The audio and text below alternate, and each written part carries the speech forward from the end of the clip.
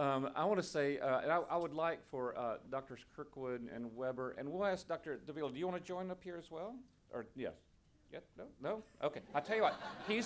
Dr. Davila is not a physician. He's a basic science kind of guy. So if we have any basic science questions, if you want to ask about mice or cell lines, he's available. So if I could get the two of you to come up onto this table, and I just want to say one thing while they're coming.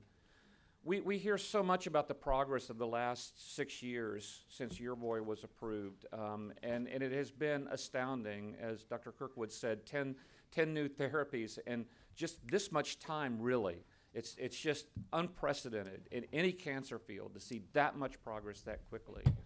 But these two people and others like them spent the majority of their careers working in a field where it was like beating your head against the wall.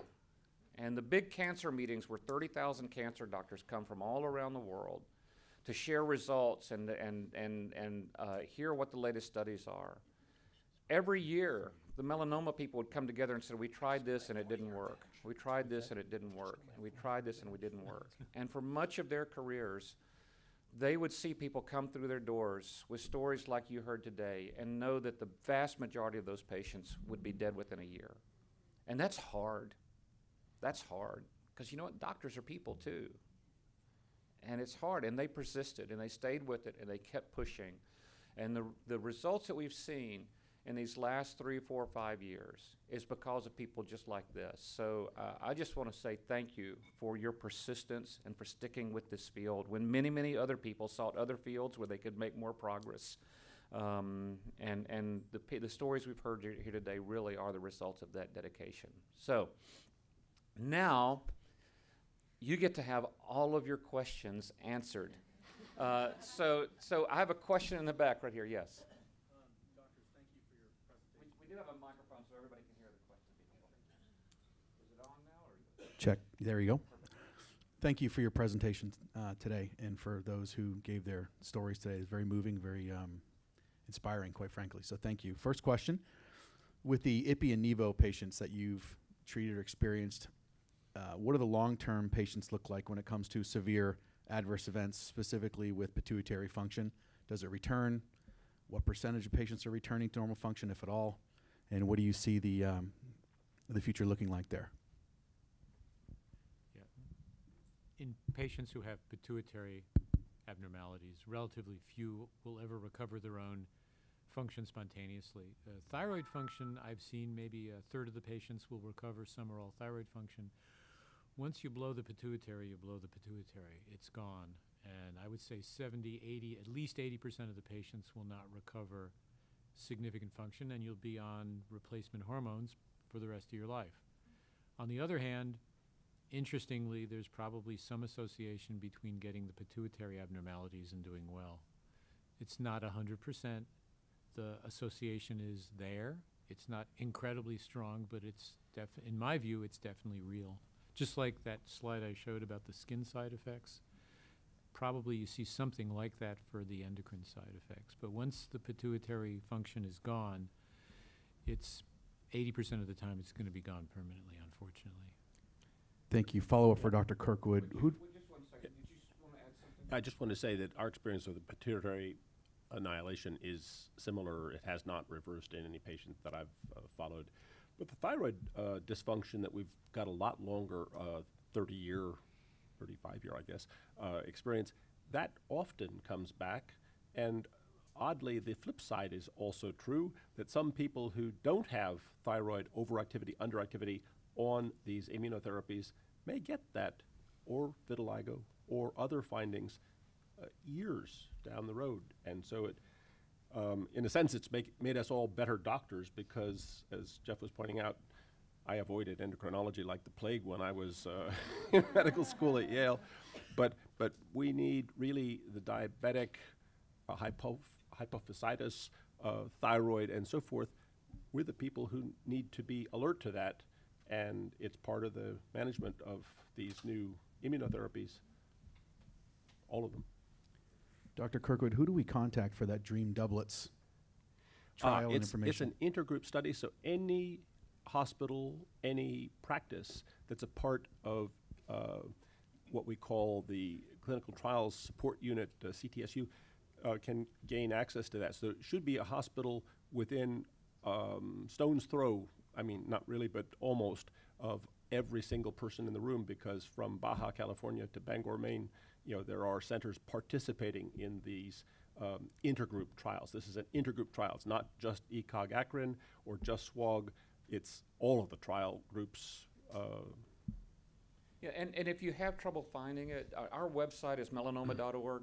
Just send an email to us or give us a call, and we'll look it up. Tell us where you are. We'll look it up and try to find the center that's closest to you. The other thing is clinicaltrials.gov, you should be able to name the trial, and then it'll tell you where, you just put in what state you live in, and it'll tell you where the nearest place is. Yeah. So clinicaltrials.gov is a website that lists all clinical trials. It's really horrible.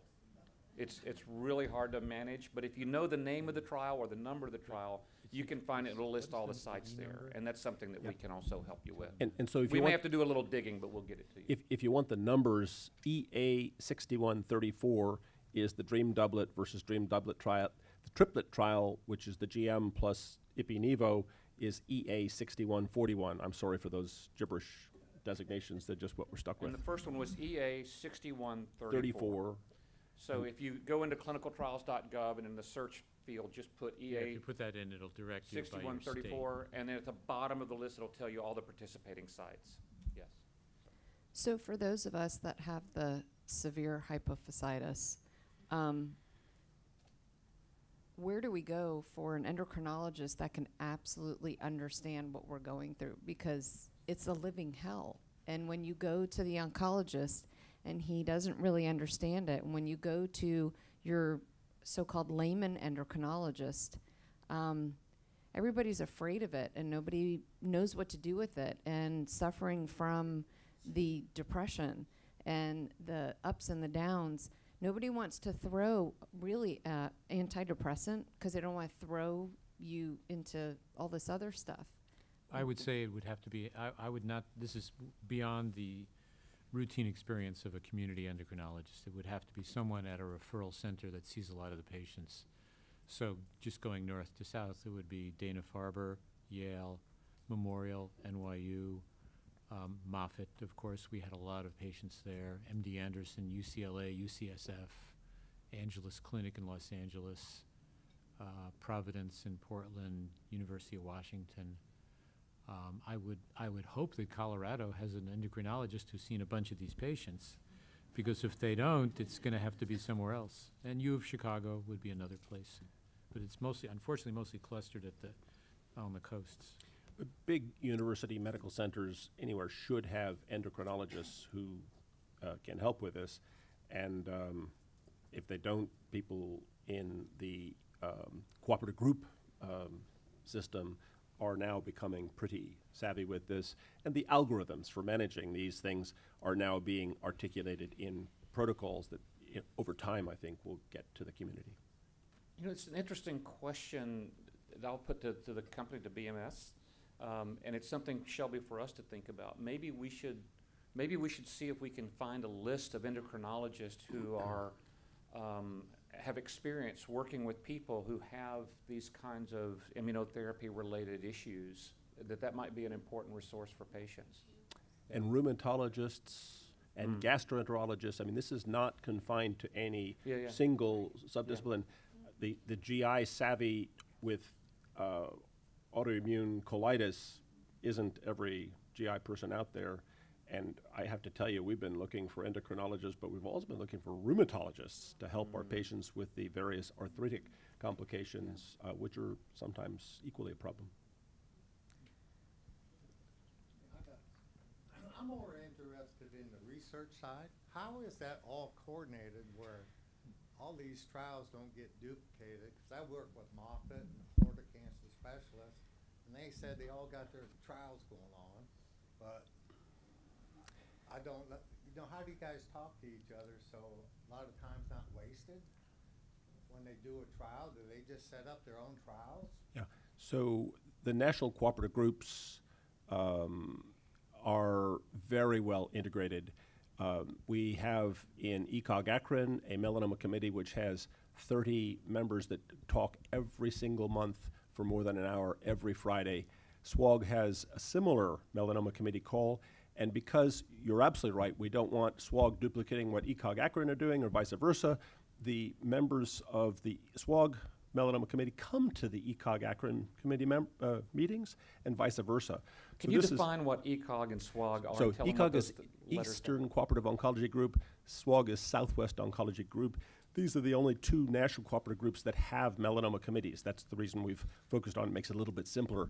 But even then, it's not always self-apparent that there won't be duplication. And I think duplicating our efforts is the one thing we don't want to see, and we've been trying to avoid by these liaison functions between each of the committees. And these are the large trials. They tend to be the phase 3 trials. The early phase trials, to be honest, within the U.S. are somewhat duplicated, and there's sometimes a good reason for that and sometimes a bad reason. A good reason would be if you live in Florida and someone has a terrific early phase trial idea and there's only enough patients to do it in 3 centers. If it's done in New York, Boston, and Los Angeles, you're going to have to travel a long way. But if there is some duplication around the country, you won't have to travel 1,000 miles to get on a promising trial in an early phase setting, meaning someone who's failed other therapies. Whereas the trials John's talking about tend to be the frontline therapies for the newly diagnosed patients, the large trials where you're comparing drug regimen X versus the standard treatment to try to prove which is better. In the old days, most of those trials were done by the cooperative groups. Today, they're done some by the cooperative groups. A lot of them are done by the companies themselves. Those tend to not get that duplicated. The early phase stuff, to be honest, is duplicated. And there's, to be honest, there's a little bit of a free enterprise system within early phase research where individual investigators will write grants and make proposals to do early phase studies, but they're small studies. Many of them can be done at 1 center or 2 centers. And if they're both in Florida and you're living in California, you're out of luck. So in a way, it's good that the wealth is spread around, that the promising studies are done in different locations. But the big ones tend to be done, if it's a pharmaceutical trial, they'll pick 20 of the 20 centers and they'll scatter them around the U.S. geographically. And ECOG, SWOG tends to be, someone is a couple hours away by car, almost anywhere in the United States. So the early phase studies, I'm sorry, like a phase 1 study, 20 patients, 20 to 40, something like that usually? Usually less than 50. Yeah. Less than 50 patients. So that's why you're saying they're small studies, and you can, if you have them in different places, even if they are duplicative, that's not a bad thing for patients. And then you get into phase 2, and phase 2 can be ranged, a pretty big range of the number of patients, but most of them are relatively small still. Then the phase 3, you get into hundreds of patients often, if not over 1,000. Yeah. But there are actually large contracts to what are called phase 1 clinical trials groups and phase 2 clinical trials groups. University of Pittsburgh has both of these, and basically that system is coordinated also through the NCI to try to make sure that early phase trials get the adequate, the support adequate to do what they need. The NCI is the National Cancer Institute, which is part of the NIH. And phase 1 trials, we didn't say, but I guess it may be known as just to seek toxicity, to understand the mechanism of the agent. Phase 2 is to find out the first evidence of benefit that would then catapult it into many hundreds of patient trials to finally make the answer definitive. Although it's worth adding one clarification to what John just said. While the primary reason why you do a phase 1 study is to find out about the tolerability, the side effects, and to choose a dose to take further, there is still a therapeutic intent to those studies. Meaning you don't do a study deliberately not looking for the potential for benefit. It might not be the primary endpoint, but it is an endpoint, or goal. Every study has one primary goal by definition, but it also has secondary goals, and those secondary goals can often be as important as the primary ones. And in almost every early phase study, the so-called phase 1 studies, the first in human trials, therapeutic intent is always there. We shouldn't just echo this back and forth, but I think we didn't mention that you've heard in lovely historic detail about IPI and the first TREMI trials that were the CTLA-4 blockade first generation checkpoint inhibitors, then the sequel studies, which were the second generation PD-1 trials. But in the current arena, we have several new agents that fit the third generation of checkpoint inhibitors, TIM3, TIGIT, a bunch of things that you'll hear about that we didn't get to talk about today. They have to enter phase 1 trials to find out how much. But we know already in the mouse or in the test tube that these add to the benefits of CTLA-4 and PD-1. So that's an example of what Jeff was mentioning, that the third generation checkpoints, you would want to jump to be in that trial if you'd had CTLA-4, if you'd had PD-1, and you need new therapy. Yes, so I'm sorry. It's on this side right now. Now, just in connection to this question, I wanted to ask, what about overseas? So what about outside of the United States? I assume, I'm from Hungary, so I was wondering, there are smart people out there too doing researches. And do you guys communicate somehow with people from like Asia, Japan, you mentioned, I guess, from Europe? Yeah, the worldwide network for melanoma research, which is now not a rut, but a groove, I think is really developing very well. The international working group I mentioned to you has membership from 20 sites across the globe, and we're really trying to get new trials to all of the world. And when trials are done through the companies, they will often do them internationally, although you have to be a little cautious. Certain trials can only be done in certain parts of the world because, let's say, there's a drug approved in the US that's not approved in the EU. Then what your reference arm would be in the EU is different than what it would be in the US. So the authorities that approve drugs don't always approve the drugs the same way in one country as another. But John and I know most of the usual suspects in the melanoma world. We all know, you have a couple of people in France, you have a couple of people in Germany, there's a guy in the UK who we all know is a good guy. I mean, I can name the names if you want. There are a couple of folks in Italy. The Netherlands has some very good people. So Western Europe has people who see a lot of patients, and Southern Europe. Probably fewer people as you go into Eastern Europe. China has a different spectrum of melanoma. It's mostly mucosal melanoma, and it's a highly centralized health system, so it's really one guy who sees many of the patients. Japan is just not a common tumor. Australia has, again, because many of the people from Australia are of Anglo-Saxon extraction living in a sunny clime, that per capita they see a lot of melanoma, so they have actually 3 or 4 very good melanoma docs that we all know. So there's we all communicate, we're all colleagues, and often we're on phone calls together and through John's working group. I would say that the active investigators in Europe, Australia, and Canada all know each other, and the US. Zing us an email if you want any pointers. I mean, Judith Olaf is in. Luckily, I'm going to ask Dr. Lamphere. I was just wondering if there's something that you find out here or there. There are some things that are being done earlier in Europe than in the U.S. I mean, that's the flip side, is that the way that trials are done are a little different, and so it's no longer sequestered alone in the U.S. Let's move on to the next question, please. Thank you. So my mom was diagnosed with primary cervical mucosal melanoma, and I'm not sure if I'll be able to get an answer or not, but she's not typically, her genes aren't amplified with the BRAF, MEK, GNAQ, GNA11, but I'm just curious to see if there's any research or clinical trials for genes YAP1, BIRC3, CSF1R, PDGFRB, and CBL. The reason why I ask this, it seems that based on the gene amplification, there's treatment that correlates to it. And with my mom, with mucosal melanoma, they used treatments for cutaneous melanoma, which I know that the gene activity is a component. Well, patients who have mucosal melanoma can still respond very well to immunotherapy. To be honest, the response rate's probably not quite as high, but it's clearly significant. And we've all had patients with mucosal melanoma that have done very well or have had complete responses to combination immunotherapy. And in fact, one of the best TIL responders I ever saw was a mucosal patient. So tumor-infiltrating lymphocytes would be a very attractive option for such patients, and as would IPI plus Nivo. I don't think, again, you just reeled them off, I'd have to look at them in detail, but of the what we call the basket trials, where patients are sorted for treatment by their gene mutations, not by their type of tumor, but just by their genetic makeup, I don't think any of the ones you mentioned are druggable targets, meaning that there's a drug that specifically targets that genetic change from what you just said. Although PDGF receptor, I suppose you could look at nilotinib or imatinib.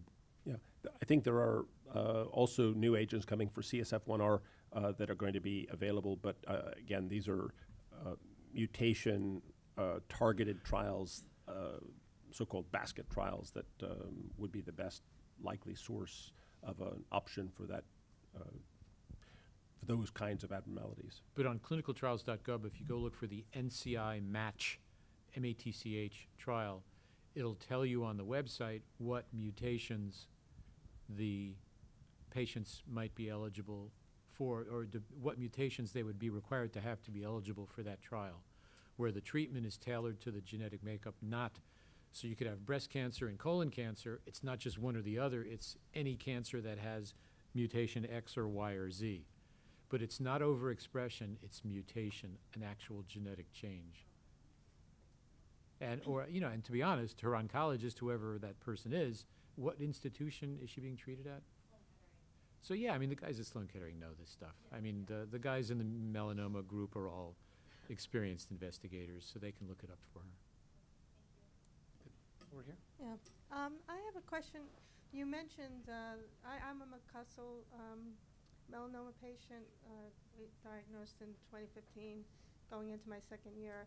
And I read that China had a study that involved Gleevec for that particular type, and I'm wondering if you've heard anything about that, or is there any clinical trials here in America that is studying adding Gleevec into the Ipi-Nivo combo, or?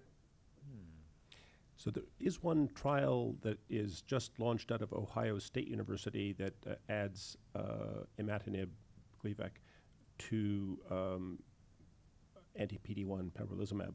And so that is a trial.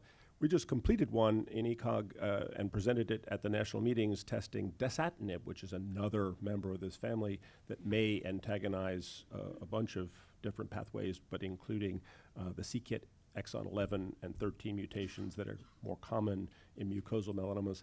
Sadly, it didn't show any improved benefit over imatinib, Gleevec, and so we don't think that was a basis for future progress. John, was that just for people with the c-KIT mutation? It was.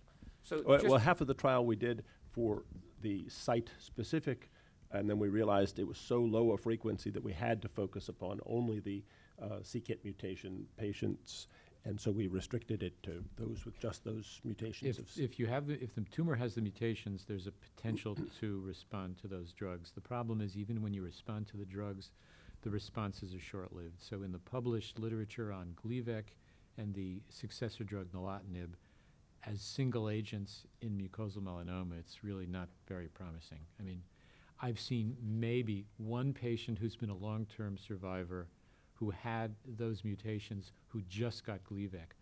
I would be thinking of other drugs to benefit patients with mucosal melanoma, not those drugs. We had a very active volunteer. He was on Gleevec for many years as a monotherapy. Yeah. So it does, so just for you've heard the BRAF mutation. A lot of people have heard that. In cutaneous melanoma, maybe half of people have a mutation in that area, BRAF. The next most common mutation is NRAS, right? About 20% of all melanomas have an NRAS mutation. And the next one beyond that is a mutation called c-KIT. c-KIT is more common in mucosal melanoma. And so, all of these are targetable areas. And then ocular melanoma, the mutations are in points called GNAQ, GNA11, and we don't have good drugs to target GNAQ or GNA11 right now.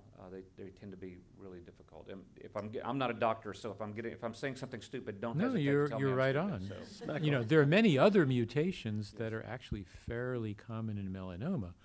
The problem is not every mutation is druggable, meaning you can't always find. For example, RAS, R-A-S, is one of the most commonly mutated genes in cancer in general.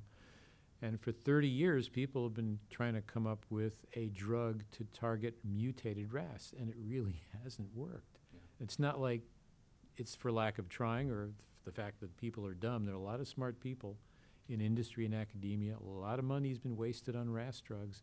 It's just, tumors are clever. They evolve within the lifespan of the patient to avoid and evade getting inhibited. And it's very difficult to target some mutations because they're so the thing you're targeting is so ubiquitously present that you would have horrendous toxicity if you tried to target them. We're very lucky in that certain things like BRAF can be targeted without severe side effects. We're very lucky in that this complicated immune system, which at 10 different steps the tumor can evade and avoid, it's amazing that it works, and it works. Yeah.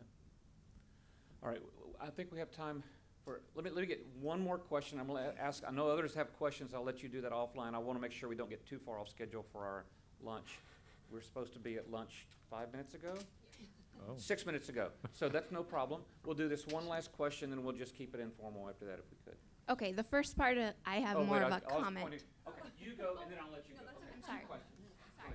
So the first part of my question, or I guess is more of a comment, I was diagnosed stage 1 shortly after my first pregnancy and stage 4 during my second. I get emotional. So Dr. Kirkwood, you said that you would like to give more information. My request, and maybe for Tim too, is OB doctors. I was told that skin changes are normal during pregnancy, so please include them. And then I guess my second question could also go to Dr. Davila, but as well the two of you, or my actual question. With the growing number of melanomas for women during their 20s, is there a correlation with pregnancy being a part of that? Is that just a huge question? So we've been concerned about this, and I was guilty. I say guilty because I think in retrospect I was guilty of publishing something in the New England Journal back 35 years ago when we saw a string of 5 young women who had the same story that you just gave us. Then we looked in the World Health Organization, which then had a melanoma program where we could actually cull large numbers, and look for patients, women who were pregnant, then had a melanoma, separate time frame, vice versa, or those who had a melanoma that developed during pregnancy. And the interesting finding published by Rona Mackay in Lancet about 20 years ago is there was no difference in the outcomes. So I think it's a puzzle. We don't yet have a good answer for it. You're absolutely right. Melasma, which is the flat area of hyperpigmentation that sometimes develop most often in the face, moles, which get larger during pregnancy, have always said to us something seems to be behind this phenomenon that we should understand better. We've done trials of anti-estrogens as therapy, which didn't amount to anything. I think we really don't know yet any firm data to support that often seen scenario. The biggest problem is that a lot of OBs are reticent to aggressively biopsy and do studies during pregnancy for fear of harming the fetus. But John's absolutely right. I don't think there's any evidence that pregnancy itself contributes to the development of the melanoma. Stage for stage, the patients do just as well. The only difference may be the rapidity with which it's diagnosed, and but that just requires, that's a fixable problem. That just requires vigilance. But if someone asked me if I had to bet money and make a definitive decision, did the pregnancy affect the melanoma, I'd say no. Okay, last question. Dr. Weber, you mentioned kind of a correlation, somewhat anecdotal, between the severity of the immune side effects and the durability of the treatment. Is that Actually, it's true? not the severity, it's the whether it happened or not. Whether it happened. So is it specific to certain, for example, the pituitary, or is it really just that broad spectrum? Because some of us have not had fortunately, the pituitary issues, but have had the broad spectrum of other immune-mediated adverse events that led to cessation of treatment. So it's almost any grade 3 or 4 adverse event. In our study, it was any grade 2, 3, or 4 adverse event. It didn't matter Skin was the most potent, but it could have been any adverse event. And if you look, so there are other interesting, tantalizing hints. If you look at the study that John and I showed of the 3 groups of patients who got Ipi-Nivo versus Ipi versus Nivo, if you look at survival of patients in the Ipi-Nivo group who had a grade 3 or 4 adverse event, an immune-related adverse event, versus those who did not, the survival is actually a little bit longer in those who got the event. It's not statistically significant because it wasn't a planned endpoint, and the statisticians will go crazy if you try to make it that way. But it's, you know, the curves differ of survival. It's very interesting. So I would say there is an association. So to say there's an association doesn't mean every time you get side effects you're going to do well, and it doesn't mean if you get no side effects you're not going to do spectacularly. But there's definitely an association, and understanding that would be very useful. It may give clues as to how this drug works. One thing I'd add is that it's a different spectrum of these autoimmune effects with each of the different immunotherapies that we talked about. And there are dramatic differences between Ipi, as Jeff called it, a shotgun, and Nivo or Pembro, the rifles. For instance, people who have allografts, kidney transplants, heart transplants, even tolerate Ipi. It's disaster with rejection in microseconds almost with the anti-PD-1s. Which would almost make no sense. You would think it would be It's the opposite. it almost, by that paradigm, would think the opposite. I'm just saying that for each agent, it's specific, and we need to analyze it. Yeah. And I definitely wouldn't give, actually, I just saw a patient yesterday who had a kidney transplant, and the issues were what to do, and she actually decided she would not take on the risk of having to go back on dialysis. She did not want Ipi or Pembro or Nivo. Declined chemo. She's not an IL-2 candidate. That would be even worse. So we're going to do other things. Okay, and with that, we'll take a break for lunch. But thanks to our physicians for giving up a weekend. But actually, and spending a lot of time here. what would you do?